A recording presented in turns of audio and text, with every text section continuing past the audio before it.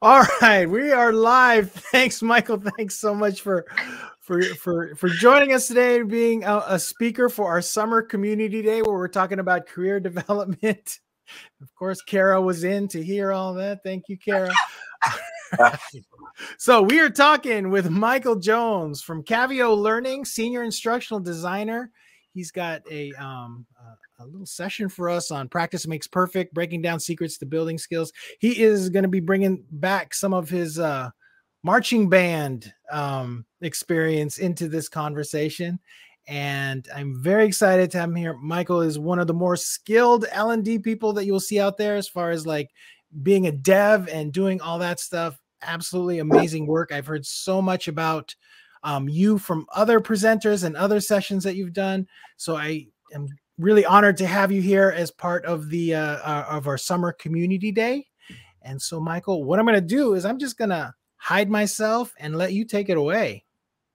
Sounds good. Thanks so much for that introduction, Luis. Hey, everyone. While I'm getting my screen pulled up here, my name is Mike Jones. Like Luis said, you might hear some not so happy dogs because I just shut out the Rottweiler and our potato dog, who is a Beagle, and they're not normally closed out of here. So if they flip out, that's what's going on. They are just out in the hall. So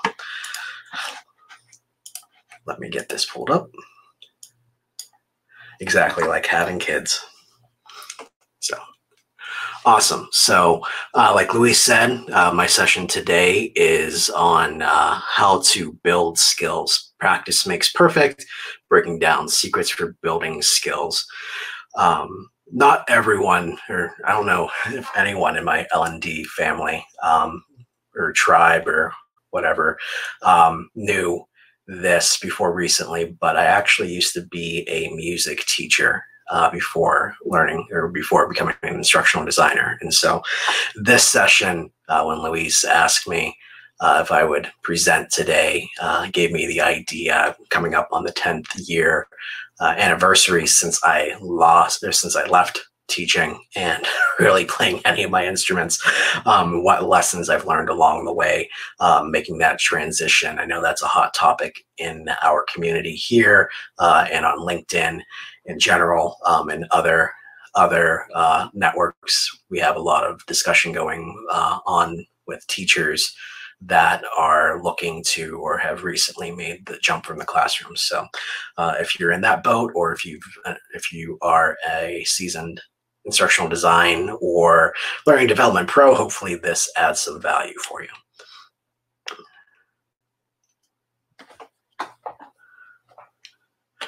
So I'm going to start off with a very important quote that sets up the rest of the talk. You might have heard of this person who once said, "I want to be a rock star and get paid every week." That was me at age 6. Had two things in the world that I really enjoyed then. I enjoyed rock and roll music and Teenage Mutant Ninja Turtles. Probably wasn't going to become Michelangelo, so I had my eyes set early on that I wanted to be a rock star and get paid every week. Fast forward a couple years, I'm not in that picture at all. I just thought it was a cool picture. So never realized that dream of becoming a rock star. But like I said at the beginning, did play percussion for a number of years, other instruments, went to my undergrad, was in music education. And so although my dream didn't actually come to fruition, I learned one important lesson right off the bat with music or anything. There really are no shortcuts. So when we think about learning and development, there are a bunch of topics that swirl around when we're talking about skills. It could be anything from instructional design, facilitation, information design, authoring tools, graphic design, assessment design, working relationships, whether it's with your team, your clients, if you're a freelancer. It could also be working with SMEs or stakeholders. And so there's a lot of talk about these different terms and, oh, you need to have skills in this area, you need to have skills in another area. This isn't an all-inclusive list. But I think everyone should strive to at least start with some fundamental skills in each of these areas. And so that's what we're going to be talking about today, by and large, is how do you really get started? How do you lay that groundwork to either, if you're new to learning and development, newer, building those skills, or if you're a seasoned pro, how do you stay relevant? How do you continue to sharpen that axe, so to speak?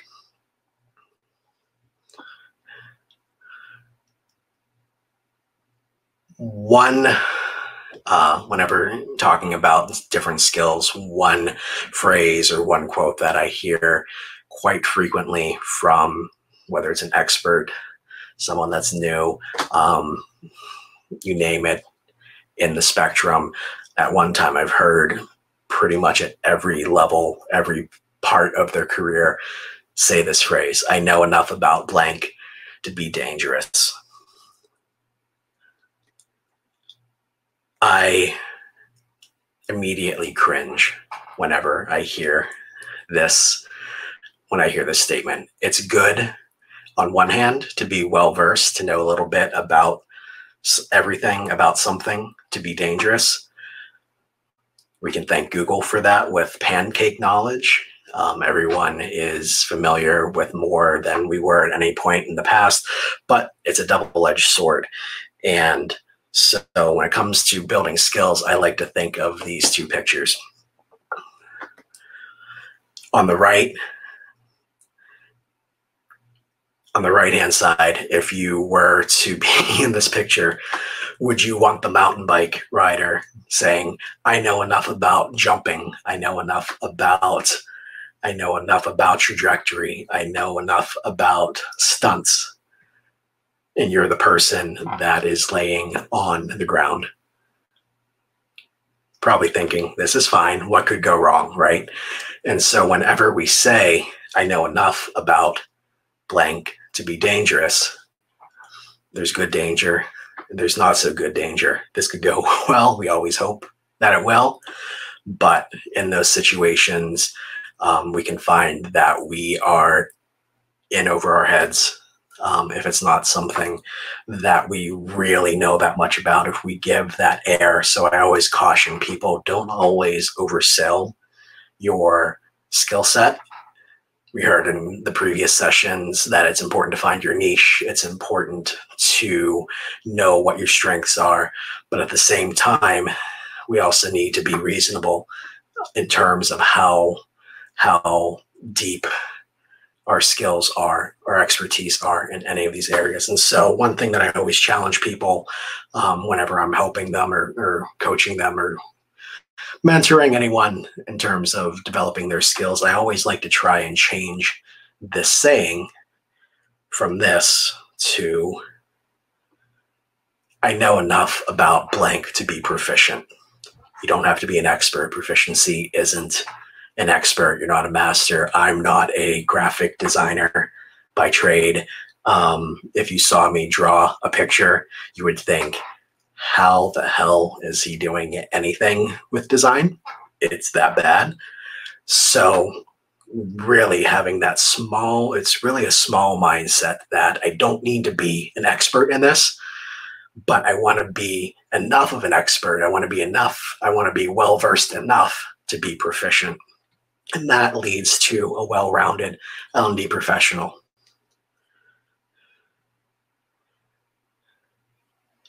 So let's talk through some strategies that I have used throughout my career as a musician, as a teacher, now in L&D. And whenever I think of skill building, whether or not it is whenever I was first learning how to play the drums, whenever I was first learning how to play the piano, any instrument, any position, any career move that I've made, I always think about it on a continuum.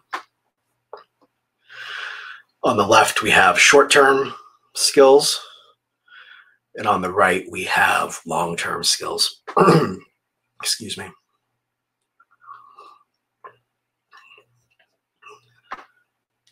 And before I continue on with this, just curious if you put in the chat. I wanted to ask this earlier on, and I got too excited with that great introduction from Luis. Put in chat if you either played an instrument in school, know someone that did, have a child, have a relative that did, played an instrument, chorus, anything like that with music. Feel free to put that in the chat. Kara played French horn. Drumline, nice. While people are putting in their experience, I'll share a couple facts. The weirdest instrument that I know how to play are the Great Highland bagpipes, although I haven't touched those in 10 years, and that would definitely not be a good idea to pick up cold right now. So a lot of people have some familiarity with either having played an instrument themselves, currently playing an instrument, or have a child or family member that has experience with music. And so that's great. That's going to really help in terms of how we think through this skill building spectrum. So again, on the left, we have short term. On the right, we have long term.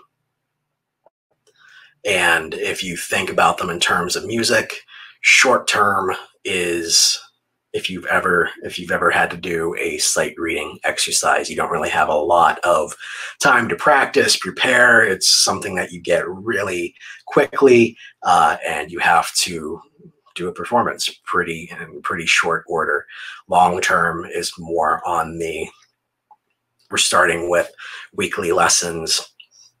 Whenever I started out playing drums, we had a lot of what my teacher referred to as quarter note races.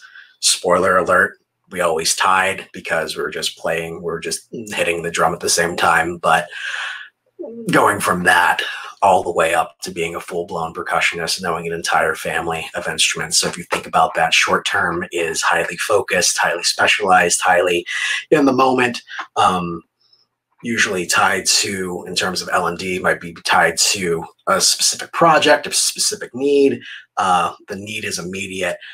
It can contribute to your long-term growth, but it doesn't automatically get retained without doing some extra work to reinforce it. It does draw on your base of existing experience.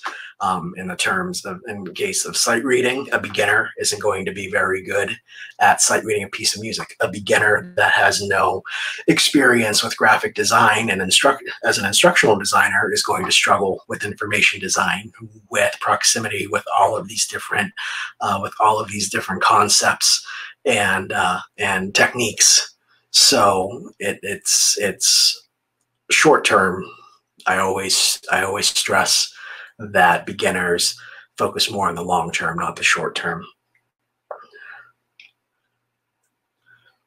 Long term skills, again, need that practice, that repetition. This is where you see that career growth potential, really. I've seen a lot of practitioners, a lot of instructional designers get stuck in their trajectory because they always stay in the short-term skill set. They learn a tool and they try to fit every need into that tool. It's really hard to grow and develop if you're always focused on that short-term win, that short-term goal, what's comfortable, what you're familiar with. It takes more time to build those long-term skills.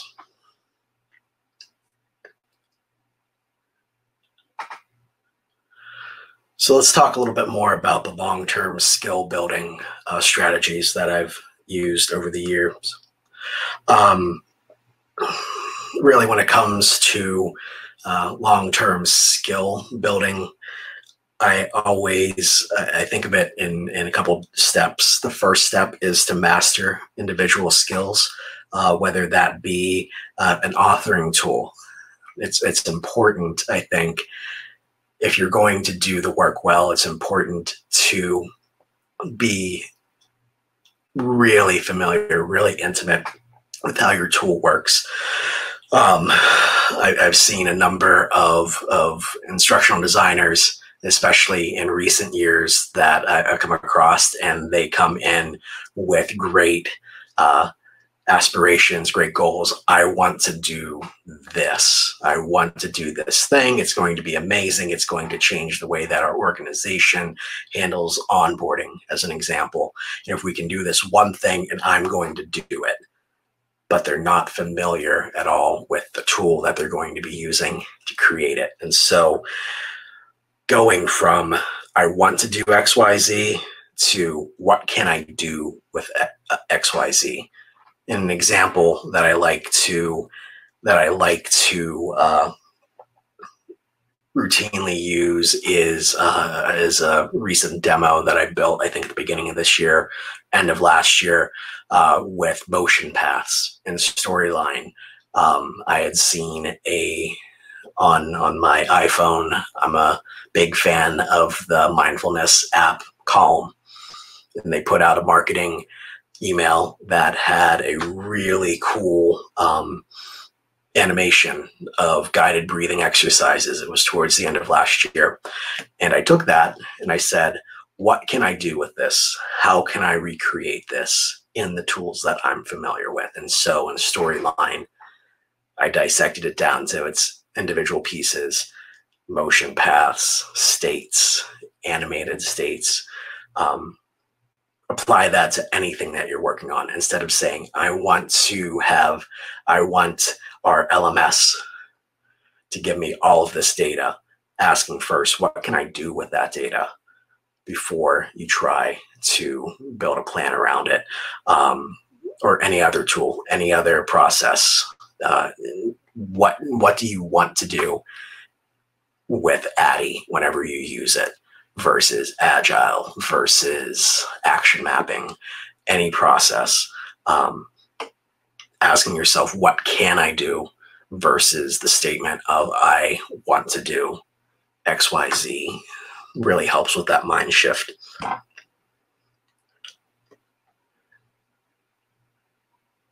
Once we have the sorry, I lost my train of thought. Once we have that mindset, once we ask this question, the next step is to think through, okay, we have our individual skills that we have been mastering, or that we've been working towards over long term, trying to practice, understanding how those features work. Once you have those individual skills built or developed, moving into stringing them together into workflows. I had an example just this week of where I have a couple different pieces of software that I can use for video editing, whether it's Camtasia or Adobe Premiere. I initially needed Adobe Premiere for what I needed to do. My computer wouldn't handle it. And so I needed to be able to pivot from one workflow to another workflow. Similar individual skills, but it was scalable. My experience with Adobe, with Premiere Pro, made it so that I could pivot into the other workflow, into that other tool.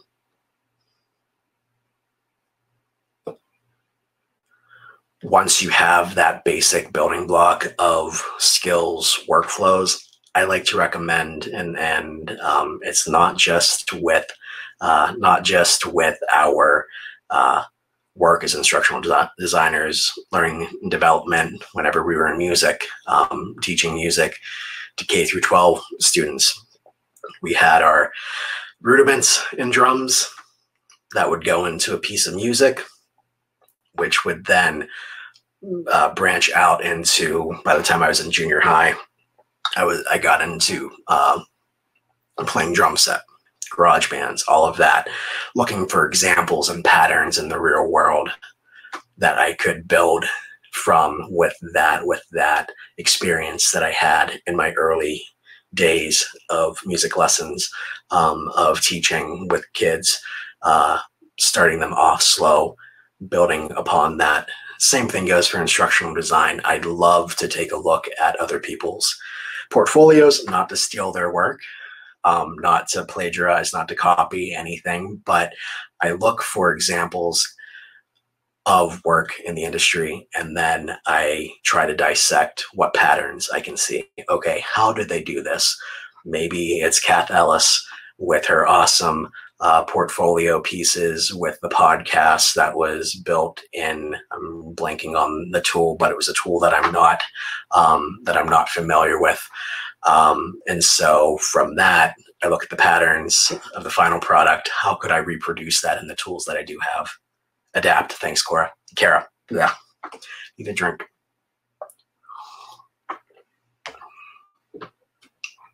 Excuse me. So looking for patterns, looking for examples, with the aim of how can I apply the skills that I'm building to recreate, or if I need to do something like that, or how can I adapt that to the needs that I'm trying to serve. I did not forget your name. Okay, so moving on from there, some tips. These are really the big 3 tips that I try to share with everyone. The first one is have multiple ways of doing something, whether that is your preferred instructional design model. I started out with Addy and Adobe Captivate. I knew nothing else of learning and development but those 2 things when I started out 10 years ago, whenever I made the career shift from teaching, from playing music. Now I routinely jump between Addy, agile methodologies like Scrum, SAM on occasion, or action mapping.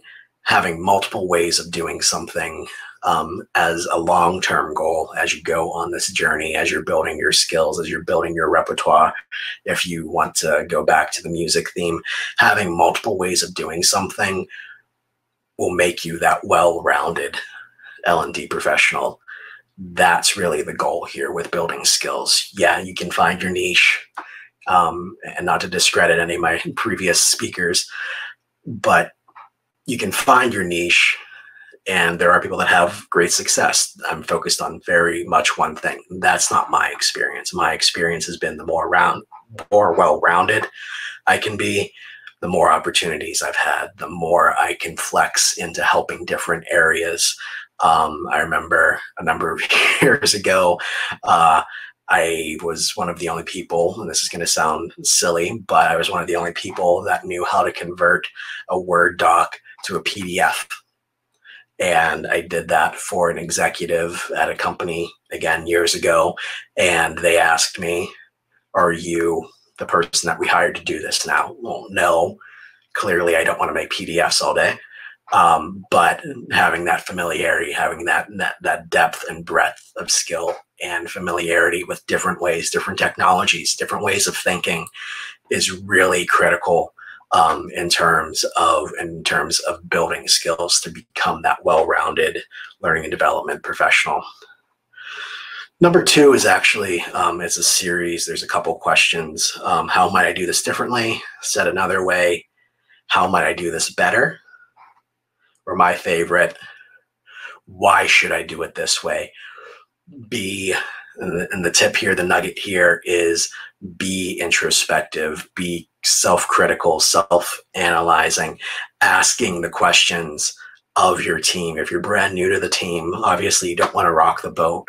I don't I don't suggest that anyone come in guns a-blazing if you're new to a team, but at the same time, asking why, if for no other reason, to understand other people's perspectives, understanding your perspective, your biases. I know I lost track of how many times in the past decade that I have caught myself with these questions. How should I do this? How could I do this better? I've caught myself and peers, colleagues, bosses, leadership, giving in to their unconscious biases. And so helping everyone to be reflective, to ask the question why every time, has gone a long way in the span of my career. Number 3, seek out and welcome, and this is important, critical feedback. Whenever another quick story, whenever I was in my undergrad, I've been playing percussion, I've been playing drums, I've been playing mallet instruments for a number of years. I was quite adept at it. But in my early training, I never had the critical feedback. I only ever had the praise. I had the, man, Mike, you can really lay down a sick groove on the drum set in jazz band. My high school band director would always say. Some older teachers used to refer to me as like famous drummer name, and insert famous drummer name junior on the drums. They would introduce me that way at our small town high school band concerts. Whenever I got into college, there's competition. There's a process that they call juries, that every semester your final grade as a music major is dictated by how well you do in these juries. And you walk in with a stack of books and they could pick any page from any of those books. And if you don't play it right in the moment under pressure, that had dire consequences for your trajectory. I never had that critical feedback. Whenever I was laying the foundation, I froze in college. I developed performance anxiety that I actually had to go. I actually did hypnosis to overcome, because it was that big of a shift. It's great, again, to have praise. It's great to get all the accolades, but seek out that critical feedback to help you grow, to help you develop. How can you be doing things different? What perspectives can you get? How can you expand how you look at the body of work?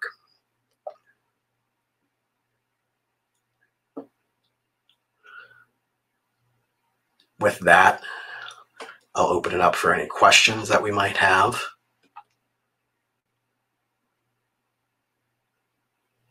Again, I really appreciate everyone joining us today, for the opportunity, Luis, to present. Love this event. I appreciate everyone on the West Coast that sat through this during lunch. If you have any questions, here's my contact information. Feel free to reach out to me, Twitter, LinkedIn, my website, email, however I can help. So thanks, everyone. So I just posted your website in chat, and then I wanna point out that one of the reasons why I reached out to you was the series that you're writing on your blog, because it's specifically about, like, for people's careers, how to get started in L&D. And I think that your series, let's see, which article are you on right now? I know I read like at 1 or 2, I can't recall, but I was like, I posted one.